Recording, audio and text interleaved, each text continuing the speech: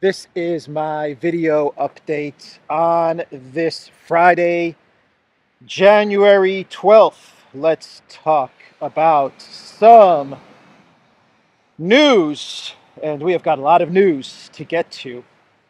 So we do have some big news in Yemen, and let's work our way up to the big news in Yemen, because before the US and the UK launched strikes in Yemen, we had Iran seizing a tanker, taking back an oil tanker that the US had seized from Iran a few months back. Now, I think that I talked about this story, I want to say 4 to 6 months ago, when I was in Athens, Greece. And at the time, the Greek government, they had seized a total of, on the US's orders, they had seized a total of 2 tankers, I believe. No, 1 tanker, 1 oil tanker, and then Iran, in retaliation, they seized 2 Greek ships, though I'm not certain if those were oil tankers or what those ships were, but I remember this story, and then it just kind of went away. This story just kind of disappeared, or at least I didn't follow up on this story. But that's what happened between Greece and Iran, and the US telling Greece to seize this Iranian tanker and take its oil. And now it looks like we have a continuation to that story, because this ship was being managed by a Greek shipping company. The name of the ship was the St. Nicholas, but it was previously called the Suez Sajana, I want to say. Forgot the name of what this ship used to be called, but currently it's called the St. Nicholas, the Suez Sajana. I think I got that one right. Anyway, so look, Iran decided to take this oil tanker back.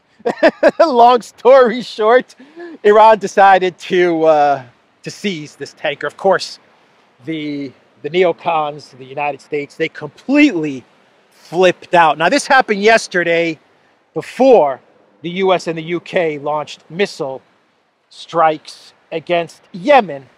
Here is the article title from Al Jazeera. Iran seizes oil tanker off Oman in dispute with the US. State-run IRNA news agency published a story acknowledging the seizure of an oil tanker by Iran's Navy. Iran seized a tanker with Iraqi crew destined for Turkey in retaliation for the confiscation last year of the same vessel and its oil by the United States. Iran state media reported a move likely to stoke regional tensions. The Navy of the Islamic Republic of Iran seized an American oil tanker in the waters of the Gulf of Oman in accordance with a court order, the state-run IRNA news agency said.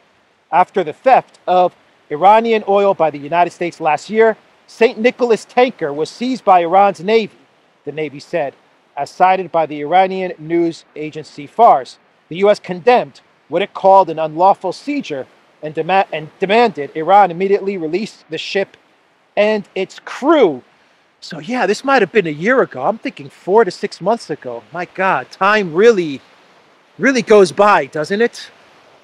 This was about a year ago in Athens when this story broke, when this Greek, Iranian, U.S. oil tank seizures started to take place. So, yeah, the St. Nicholas has been taken back by Iran. The collective West is saying that Iran stole this oil tanker with all its oil, by the way. And this preceded the big US-UK missile strike towards Yemen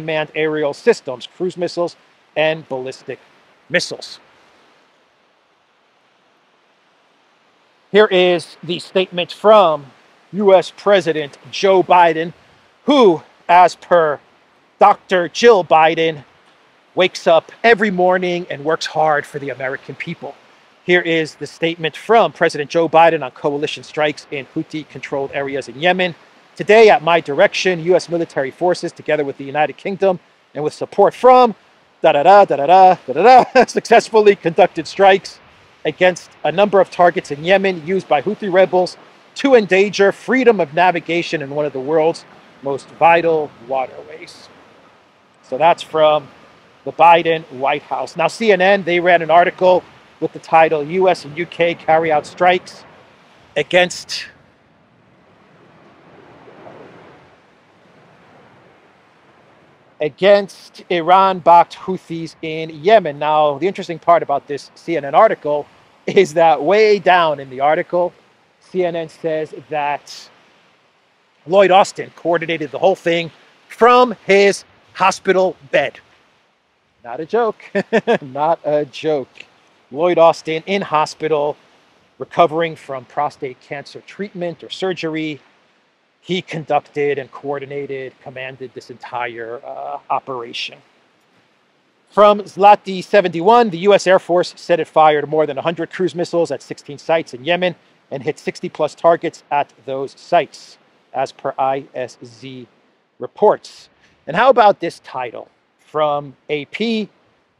Conditioning the collective West, manufacturing consent for the population of the collective West to go to war with Iran. U.S. British militaries launch massive retaliatory strike against Iran-backed Houthis in Yemen. Against Iran-backed Houthis in Yemen. Retaliatory strikes. That's the article from the Associated Press.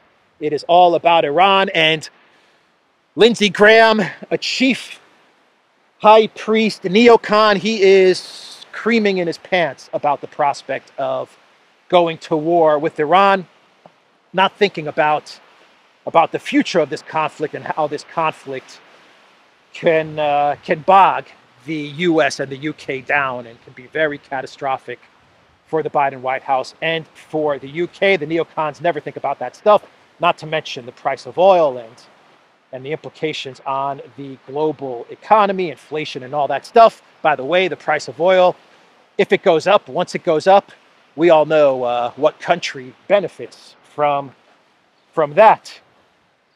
A bug just landed on my sunglasses.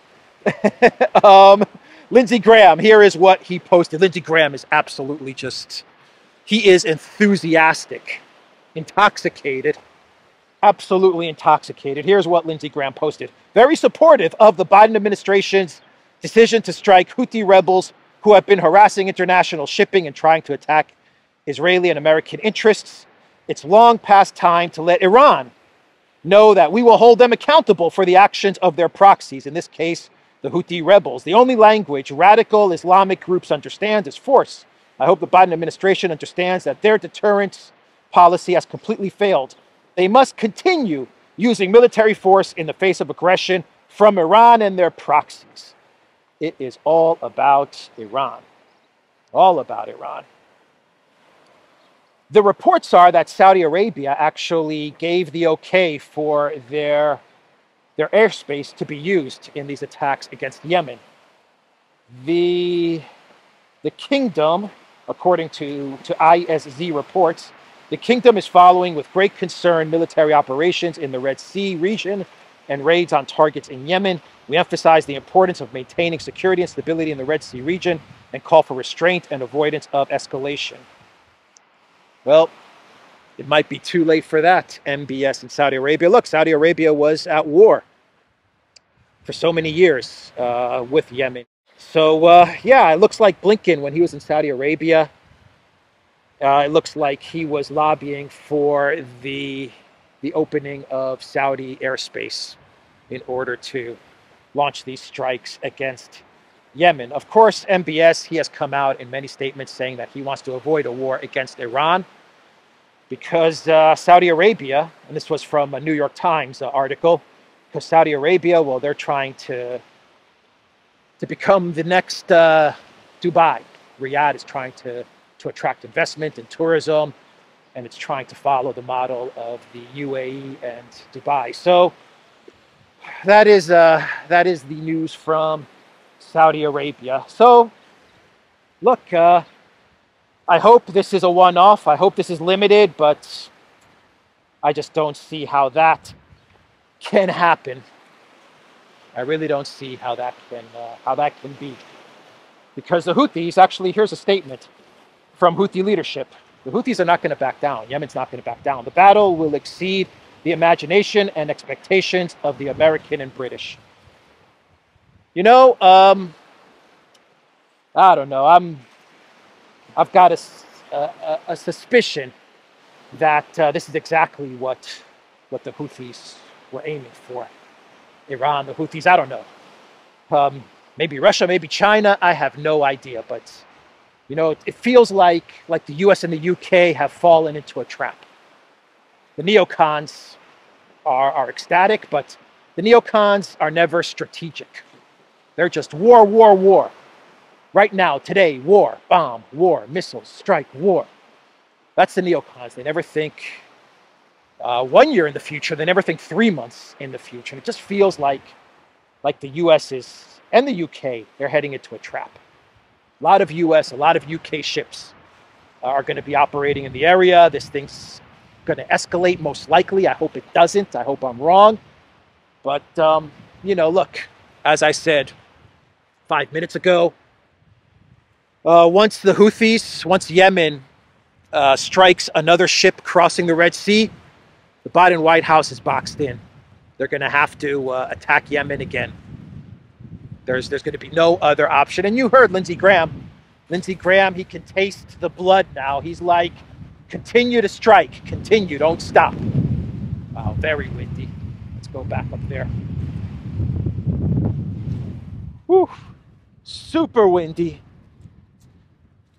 So let's, yeah, the U.S. getting bogged down. Let's shift gears a bit and talk about the other catastrophe for the Biden White House, which is Project Ukraine and trying to destroy Russia and balkanize Russia.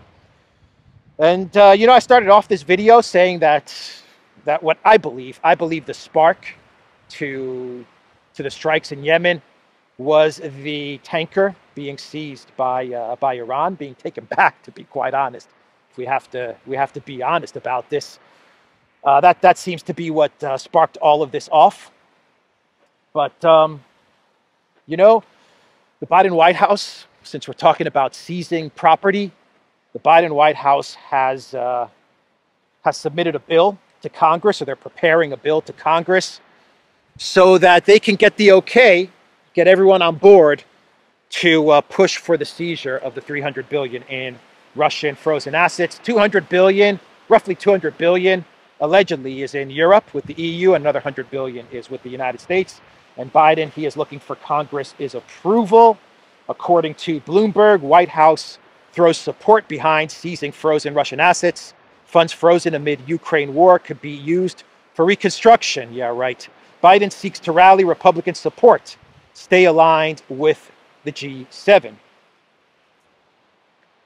So in this article from Bloomberg, they say that the EU is still uncertain about seizing these assets. The EU understands that if they seize these $200 billion in Russian frozen assets being held in Belgium, then that's the end of the EU economy. Any trust in the EU financial system is completely demolished. Same goes for the United States. The same goes for the US, but I imagine the Biden White House probably feels like they can absorb the damage that's going to come, but I don't think so. This is the nuclear option. This is the economic nuclear option in this proxy war with Russia. The Biden administration backs, in principle, a bill that would provide the authority needed for the executive branch to seize Russian sovereign assets for benefit of Ukraine. Some $300 billion in Russian funds remain frozen in the West, more than $200 billion of which is held by the EU and the rest by the US. The shift in the White House's stance on the matter comes as Republican lawmakers continue to resist attempts by the Biden administration to push through another $60 billion in military support for Kiev. Bloomberg said the EU's $50 billion aid package for Ukraine also remains stalled due to a veto by Hungary. Biden has been warned by everybody. I'm not going to go over this again. He's been warned by everybody. Do not do this. You're going to destroy the trust of the U.S. financial system. You're going to destroy everything in and around the U.S. financial system and the U.S. dollar. Don't do this, Biden. Europe's going to be toast. That's a given. They're already toast, but they'll be even more toast. But the United States, man, Biden has gotten the warning. Don't do this. But, you know, Kirby came out with a statement to the media yesterday, and he said that we've given everything we can to Ukraine. The last military aid and money, we've given it to Ukraine. And he's like, look, Congress has to approve the $61 billion. That's simple. Congress has to approve the $61 billion. So, you know, the Biden White House, this could be some sort of bluff by the Biden White House, though I don't think they're smart enough to come up with this type of bluff. But maybe, just maybe, the Biden White House and the Wonder Kid, Jake Sullivan and Antony Blinken, maybe they're saying, you know what, we'll really push the envelope here. We'll threaten the seizure of Russian assets. We'll really spook the crap out of the EU, out of Congress, out of Wall Street, out of the IMF, out of the Treasury, that we're going to go through with taking this $300 billion so that Congress could say, okay, take the $61 billion, don't touch the $300 billion because we don't want to nuke our financial system. Maybe this could be a bluff, but I seriously doubt it. I think this is just more about power and greed and jealousy. They are upset. They're jealous of Putin. They're jealous of Russia. They're upset that they're getting their butt kicked by Russia, and they're lashing out, man. They are lashing out to the point where they're ready to destroy their own economy in order to try and stick it to Russia. And we all know that Russia's going to retaliate. They said that they'll probably seize assets from the West that are in Russia, but you know what? Russia can retaliate in 1,000 other ways. I'll say this again because I think this is interesting. We now have a very interesting dynamic that might play out. You know, U.S. and U.K. warships now are going to be operating in the Red Sea, in the region. You know, there's 1,000 ways for Russia to retaliate. I'm not saying they're going to do anything there, but you know, the UK, they've been pushing this proxy war really hard. Well, Russia can push a proxy war through Yemen. I'm not saying that's what's going to happen.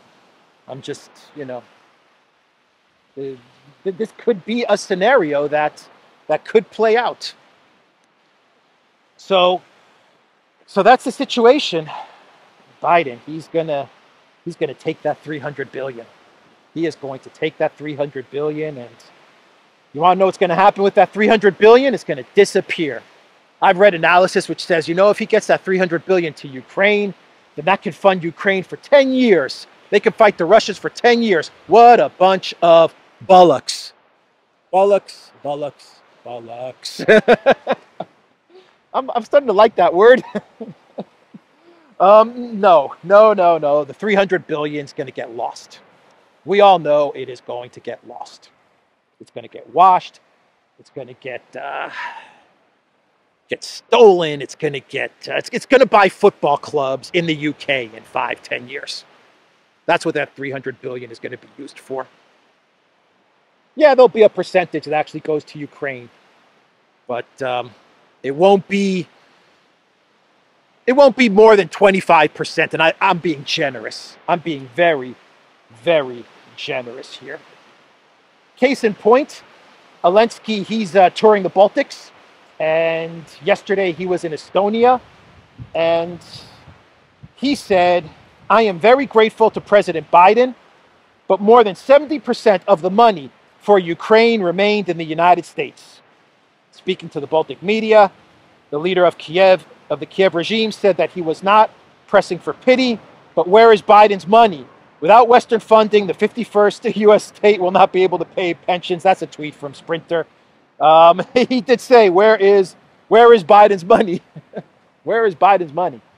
70% of everything the U.S. promised to Ukraine, it went to the military-industrial complex, 10% for the big guy, MIC, BlackRock, Wall Street, the bankers. We all know where all this money goes. And then the 30% that goes to Ukraine, how much of it do you actually think goes to the people of Ukraine? of that 30%. Because Elensky has to get his cut, and Podolyak, and Budanov, and Zaluzhny, and everyone has to get their cut, and the parliament members have to get their big, huge salaries that the U.S. pays for, and how much of this money, this 30% that Elensky says is actually going to Ukraine, is actually going to the well-being of the people of Ukraine. Not much at all. The New York Times actually ran an article the other day with the title, U.S. military aid to Ukraine was poorly tracked, Pentagon report says. The report found that American officials and diplomats have failed to quickly or fully account for all of the nearly 40,000 weapons sent to the front. That's the New York Times, basically saying we have no idea where the weapons are really going. And now Elensky, he's begging the Baltic nations for air defense systems.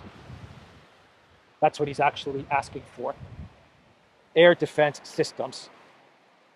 An admission that Ukraine's air defense systems are on the brink of complete collapse.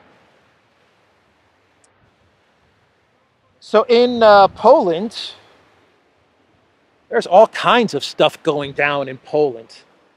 Donald Tusk, quite the authoritarian, that Donald Tusk. So last week and a half ago, I talked about how Tusk is shutting down media companies that he believes are loyal to the Law and Justice Party, and he's firing personnel. And the other day, he went after two former ministers of the Law and Justice from like 2008, 2009. Now, I might get the story wrong, so people watching in Poland, please forgive me if I mess up this story, because I'm sure I'm going to mess it up a bit. But I think I'm going to get the general summary of what's happening correct. These two ministers, way back, they were charged with some corruption, some scandal corruption, and the Supreme Court in Poland at the time found them guilty. But then Law and Justice, they pardoned these two ministers, and a new Supreme Court, from what I understand, the Supreme Court that they put in place, or a court that they put in place, upheld the pardon. So these guys were free and clear. And now Donald Tusk, who came in second, his party came in second in the election, but miraculously he was able to form a coalition and become the leader of Poland. He's going after these two guys. And so these two ministers, they actually went to the offices or the residence of Duda, the president of Poland, who is very much aligned with Law and Justice. And they sought refuge and protection from Duda, and Duda gave them protection. And then the police of Tusk, they stormed this building, this presidential office or residence, and they arrested these two ministers. Euronews says one of two politicians arrested in Poland goes on hunger strike. Polish police on Tuesday arrested two politicians convicted of abuse of power in a dramatic escalation of a standoff between the new and previous governments. So the one guy is now going on a hunger strike. He claims his innocence. So this is Poland. This is what's happening in Poland. You know, Tusk, this is expected from Tusk. The guy is an EU loyalist, authoritarian, globalist, neo-lib. That's Tusk, man. That is Tusk. I mean, he was EU Council President. He had Michel's position, the position that Michel is resigning from. That's Tusk. That is Tusk. So he's going to do what is in the best interests of the EU and the globalist elite neo-libs. That is what Tusk is going to do, and that means that he has to cancel and wipe out all of his opposition, because that's how democracy works in the collective West. Democracy in the collective West is no opposition to our ideology and policy. That is collective West democracy. Yeah, so that's what Tusk is doing now. And then there was a protest yesterday in Poland. Tens of thousands of people got out onto the streets who are in support of law and justice. And it's very much a country that's divided, because there is a lot of support for Tusk and there is a lot of support for the European Union. But on the flip side, there's also a lot of support for law and justice. Law and justice was actually in first place after the election. The party came out in first place. They just couldn't form a coalition. And so they couldn't govern. And you know, I wish I could sympathize with law and justice, but you know, you made your bed, you now have to lie in it. Law and justice, right? Because you went hard with Project Ukraine and Destroy Russia. You really bought into that.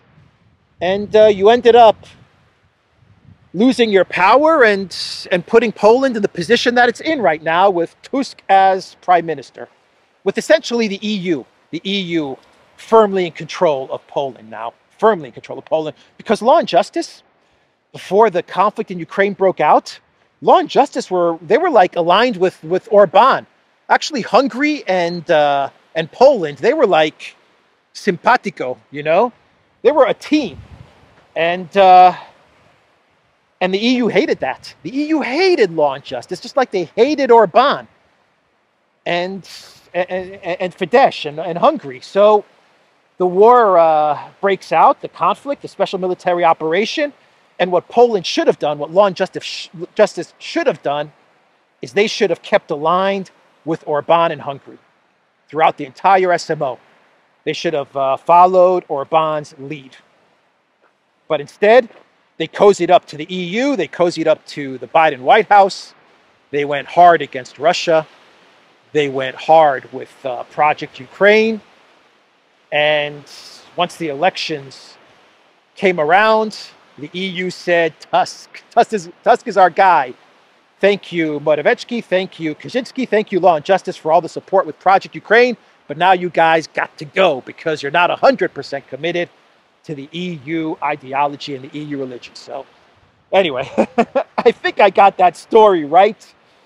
Let's do a clown world now, and we will wrap this video up.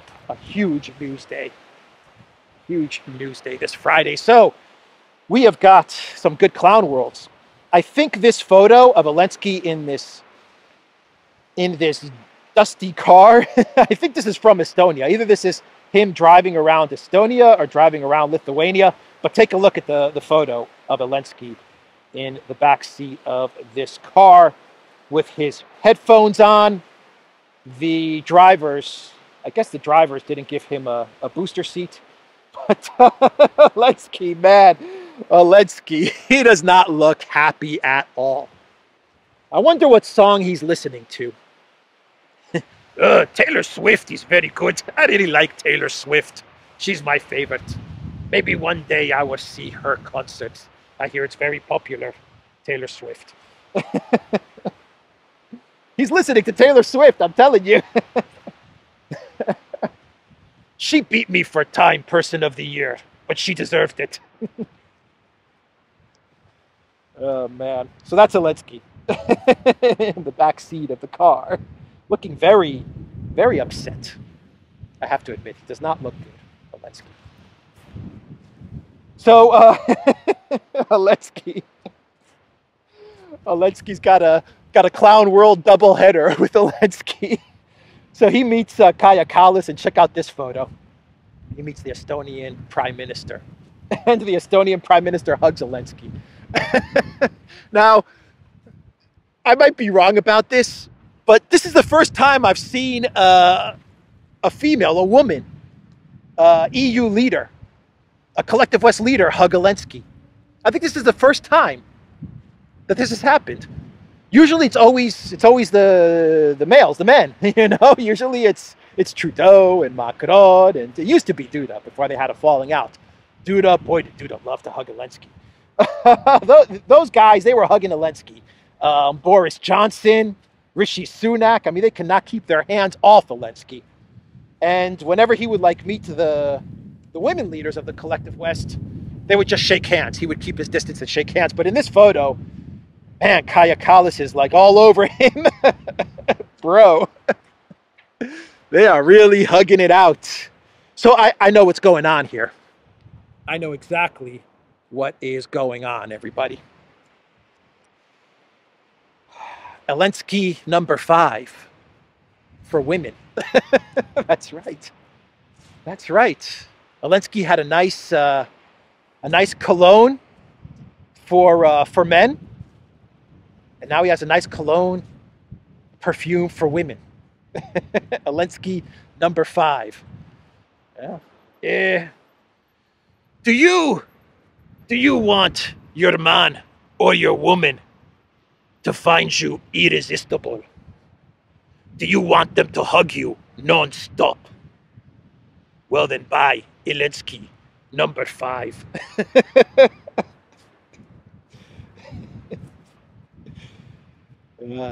Your partner will not be able to keep their hands off you, and they will give you lots of money too.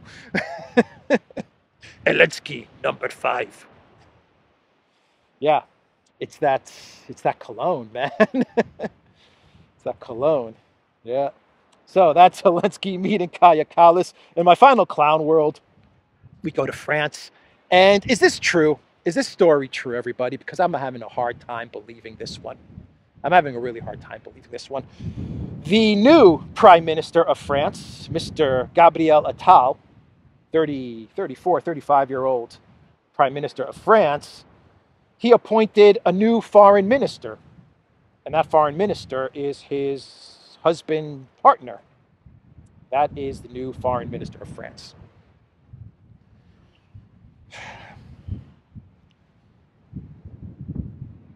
That's not right.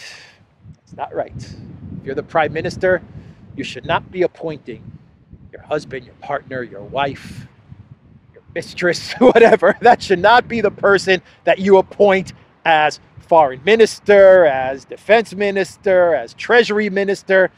This is wrong in so many ways. You just don't do these things. So, you know, this guy is young, and he has already made a huge mistake, a huge blunder already with this appointment. You're telling me there's no one else in France that he could have appointed as foreign minister? No one? You had to appoint your husband partner as foreign minister? The optics of that it's just terrible, absolutely terrible. In the collective West, they're going to lecture other countries about how their governments are structured. Really? Is that what we're going to see Attal do?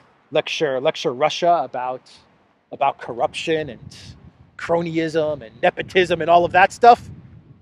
No, thank you. Anyway, that's the video, everybody. TheDuran.locals.com. We are on Rumble, ODYSEE, BitChute, Telegram, Rockfin, and Twitter X, and go to the Duran shop. 15% off on all merch. I'm very curious to see how the audio comes out on this video because, wow, is it a windy day. Take care, everybody.